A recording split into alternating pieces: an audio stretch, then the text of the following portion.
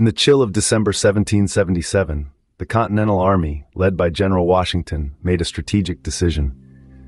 The road to Valley Forge was paved with recent defeats, dwindling supplies, and a morale as cold as the winter air. The army was in a tough spot, to say the least. But Washington, with his quick mind, chose Valley Forge for its defensibility, hoping it would offer some protection against the British forces. Yet, the soldiers were unaware that their greatest challenge was not their enemy on the battlefield, but an enemy of a different kind, the brutal winter. As the army set up camp in the shadow of the forge, the frosty air filled with an uneasy anticipation of the hardship to come. The bitter cold, the dwindling food supplies, and the low morale, all were about to come to a head. Little did they know, they were about to face a battle of a different kind, a battle against the brutal winter. The winter of 1777-1778 was not record-breaking, but for an ill-equipped army, it was a formidable foe. The Continental Army, already beleaguered by losses and dwindling morale, was about to face a different kind of enemy. An enemy that was ruthless, unforgiving, and inescapable, the harsh winter at Valley Forge. The first blow came in the form of food shortages. The Continental Congress found it increasingly difficult to supply an army in the throes of winter. Soldiers often went hungry, their stomachs echoing the hollow sound of the biting wind. They had to rely on meager rations and whatever they could forage. The land was barren and unforgiving, offering little sustenance to the starving men. Next, they faced exposure to the elements. Many soldiers lacked warm clothes and shoes. They huddled together in makeshift shelters, their bodies racked by cold and disease. The winter was relentless, and the close quarters only served to spread disease like wildfire, claiming more lives than the enemy's bullets. And then there was the morale, or rather the lack of it. As the winter wore on, the soldiers' spirits sagged. The taste of defeat lingered in the air, and the word desertion began to whisper among the ranks. The soldiers were not just battling the enemy in the winter, they were battling their own despair. But here's the thing about adversity, it's a crucible.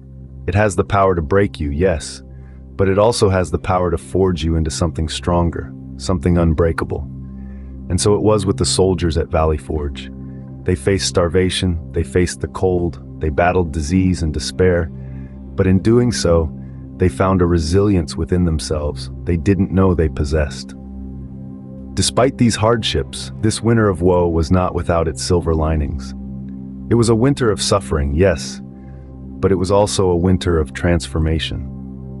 A winter that would ultimately shape the course of the American Revolution. Valley Forge was a crucible, a test of endurance that forged a stronger army and national identity.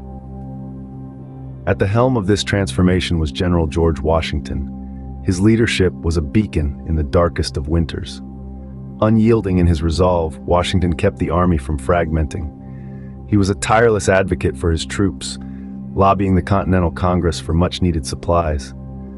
But his role didn't stop at the negotiating table. Washington was also in the trenches, right there with his men, drilling them, boosting morale, and ensuring unity despite the harsh conditions. Another key player in turning the tide was Baron Friedrich Wilhelm von Steuben, a Prussian military advisor. Von Steuben's arrival at Valley Forge marked a turning point. With his European military training, he introduced a level of discipline and professionalism that the Continental Army sorely needed. He drilled the soldiers, transforming them from a ragtag group of men into a formidable fighting force. His training played a pivotal role in the Army's performance in battles to come. But Valley Forge was more than just a training ground. It was a crucible. The brutal winter, the hunger, the disease, these hardships were not just tests of physical endurance, but of the soldiers' commitment to the cause. Those who stayed, who endured, emerged from that winter with a stronger sense of purpose and a deeper commitment to the revolution. What emerged from Valley Forge wasn't just a more professional army. It was a group of men who had been tested and had not been found wanting.